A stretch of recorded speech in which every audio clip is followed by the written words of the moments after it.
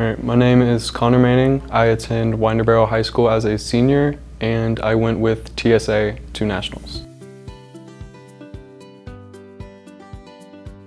TSA is the Technology Students Association, and we work on completing projects, engineering-based, and competing in that field. I originally started TSA in 10th grade. I took engineering as a 9th grade class, and I fell in love with it. So I wanted to pursue that further, so I joined the club. So I made a 1/4 inch to a foot scale model of a yacht, a 45-foot yacht. It sleeps 4 to 6 people. It is equipped with a bathroom, a kitchen, and extra storage. It is also solar powered, so all the electronics on the boat are controlled by solar power. And the engines are hybrid engines, so it can reuse the solar power and the electricity produced by the engines to power the boat.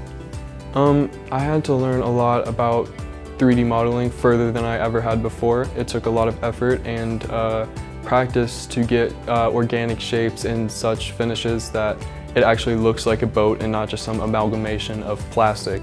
And through TSA, I learned further how to expand my skills in that, as well as in laser cutting and engraving. It helped me with that, and also my attention to detail has greatly been expanded as it took a lot of hard, tiny little fixings of stuff to get it to look nice. Winning Nationals was a really relieving thing for me. When they originally called us up, they called the top 10 people up on stage, and they started from 3rd place to 1st place. When I heard my name not getting called 3rd or 2nd, I was kind of getting stressed out. I was like, I probably didn't place. And then the final, it was 1st place, and they called my name.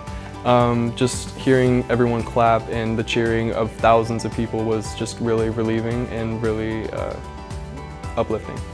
My next steps, hopefully Nationals bound this year. I am going to do hopefully another transportation-based engineering project.